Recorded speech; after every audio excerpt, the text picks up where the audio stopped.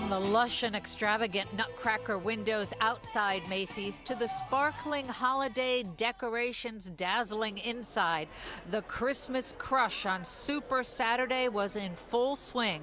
With discounts of 30, 40, and even 50%, the bargain hunters, procrastinators, and tourists all seemed delirious with delight. I'm here from Fort Lauderdale, Florida, original New Yorker. I'm always a New Yorker, even after 40 years, and this has been the best week of my life being in New York.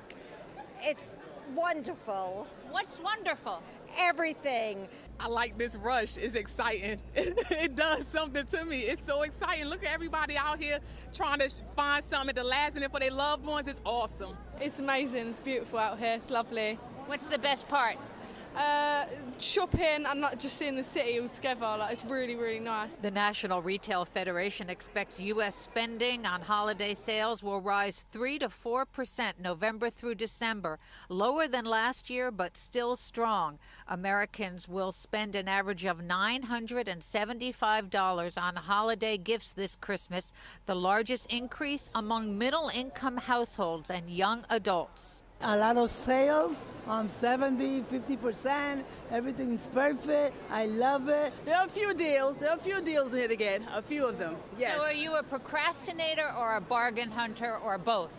Both. Are you finding what you were looking for? Yes, we found everything. But for many, it's not how much you spend or save. It's just about sharing in the Christmas spirit.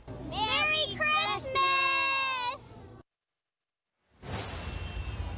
I love those little children. And just remember, if you still have some items left on your Christmas shopping list, let's start out early because most stores close between 4, 6, 7 p.m. tomorrow night, Christmas Eve.